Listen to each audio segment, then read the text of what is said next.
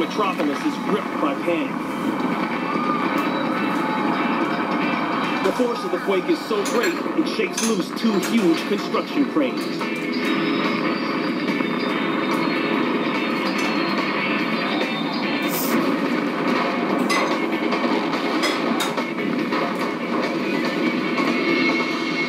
The cranes plummet 50 stories, ripping concrete, girders, and scaffolding down with it.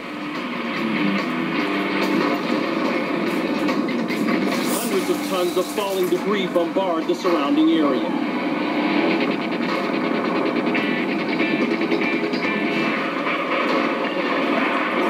One crane crashes directly onto parked cars.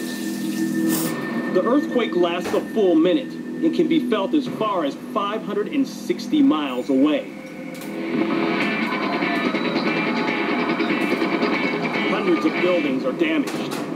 More than 200 people are injured. The falling cranes kill 4 people, including the crane operator and 2 construction workers.